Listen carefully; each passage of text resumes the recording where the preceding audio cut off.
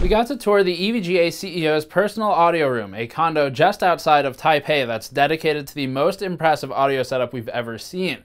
Andrew Han, CEO of EVGA, sees his audio room as a microcosm for his business and has invested over 20 years into tuning and tweaking his gear and acquiring parts. Some of the components in the room are 100 years old or older, and there are two major eye-catching pieces, giant horns from Western Electric that were made in the early 1930s.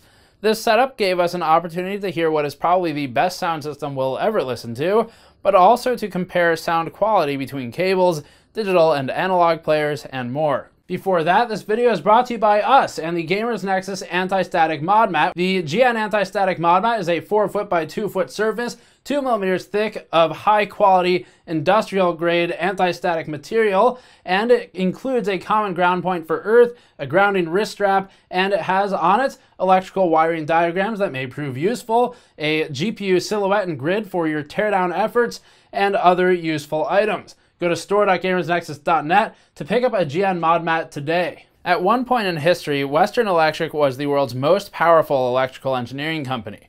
Western Electric made military radios, theater sound systems, home electronics, government electronics, commercial speakers, and power components, and more.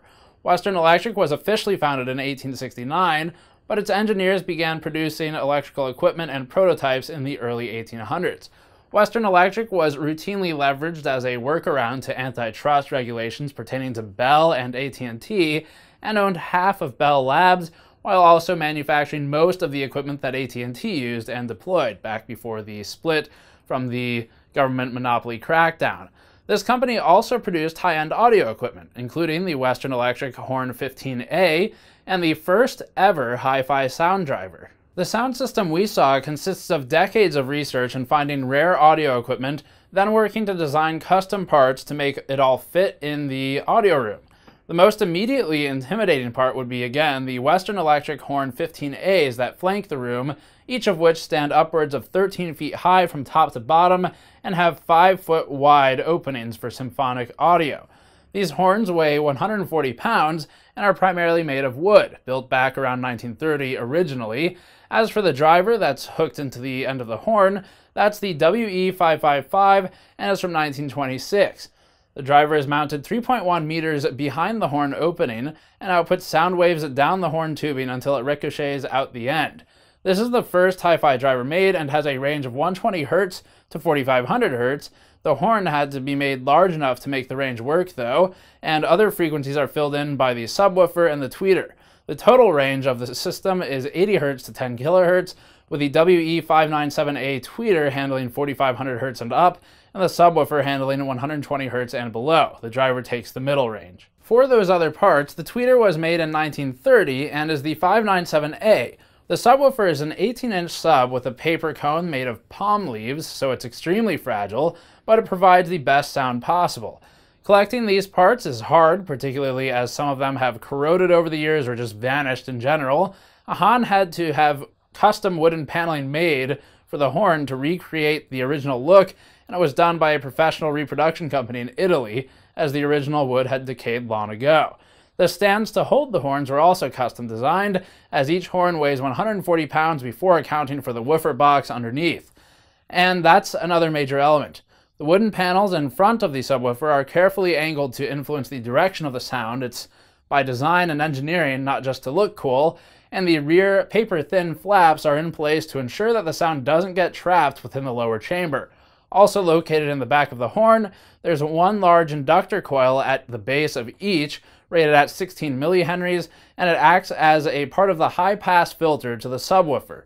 There's one microfarad capacitor located on top of the horn, originally from Western Electric, which is also part of the driver setup. For a canonical view of the sound system, it works like this. The sound originates at the record, where a sound-specific cartridge attachment reads the record. Han has a container for his cartridges and can choose the best one for a given record or genre. For this player, the sound system is using an SME 32R 12-inch needle, which leverages its length to better reduce torque and provide a better sound quality overall. An air pump is located under the player and is used to pump air under the record to float the record when in use, with a record clamp keeping the vinyl level during rotation. When playing digital CDs instead, Han uses an older Studer Philips CD3, which he says produces better sound than the DSC equipment that he just got in. This step-up transformer is fed a signal by the TechDOS MC phono cartridge TDC01, which sits at the end of the record player needle and outputs at about 0.45 millivolts. The step-up transformer takes that voltage and amplifies it by about 600 times. After the step-up transformer, the sound feeds into a preamp, which then magnifies the voltage again. The real amplifiers are the AudioNote GAC ones, which use United 211 tubes and copper-plated amplifier boxes in the back of the setup. This was the final United 211 tube in production. These tubes run at about 30 watts each for the copper-plated amps and rectifiers and feed into the driver, tweeter, and subwoofer. As for what's powering all of this, there are two primary sources. There's the preamp power, which isn't all that exciting or different, and then there are the Tungar bulbs. These were made by GE in 1916 and are the oldest part of the setup that we were able to locate. They were originally used for AC to DC battery charging, and the name Tungar comes from the construction of the bulb. These use tungsten filament and argon gas, and were used all the way up through the 70s in various forms. The Tungar bulbs push 7 volts for the driver and 24 volts for the woofer, powering each horn assembly separately, but from one box. The Tungar bulbs have interesting thermal characteristics too, and take some literal warming up to get peak sound quality out of them. As for wattage, the driver cable is dealing with 5 watts or less, so it's actually not that much power at the end of the day. We had an opportunity to listen for differences between analog and digital sound sources. As a full disclosure, because this is extremely subjective, we entered this experiment extremely skeptical. This was something that we assumed we would never hear a difference from whatsoever, and it didn't take long, though, to identify some differences between analog and digital, with analog sounding slightly fuller and deeper in tone. This, we think, is primarily a result of two things. One is the digital to analog converter, and the other one is the fact that this speaker system is likely the best we'll ever hear in our lifetime.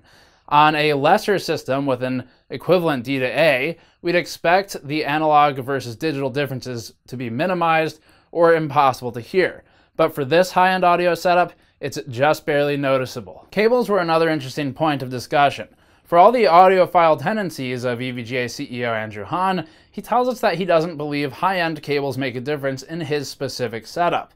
Although Han tested cables that cost several $1,000s for a meter, he ultimately hand-built his own cables for under $150 and says that there is no audible difference in sound between the two. The sound itself is impressive, hands down.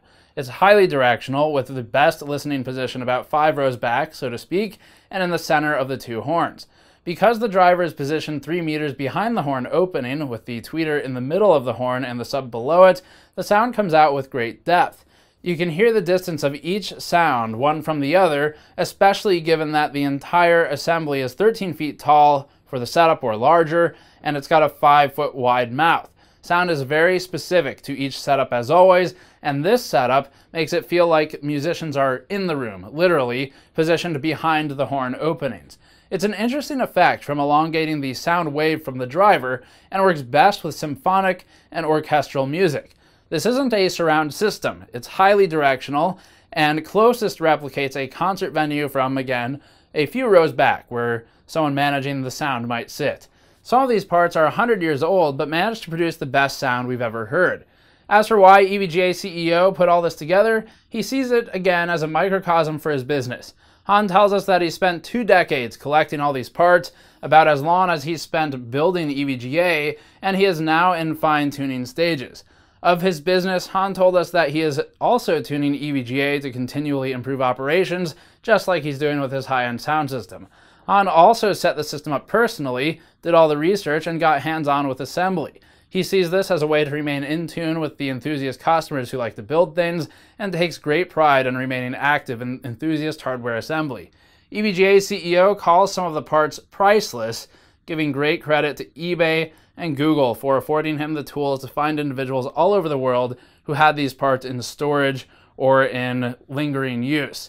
That concludes our walkthrough of this extremely high-end and unique sound system. Let us know what you think below. Subscribe for more. Go to patreon.com/gamersnexus to help us out directly, and go to store.gamersnexus.net to pick up one of our mod mats or other products. I'll see you all next time.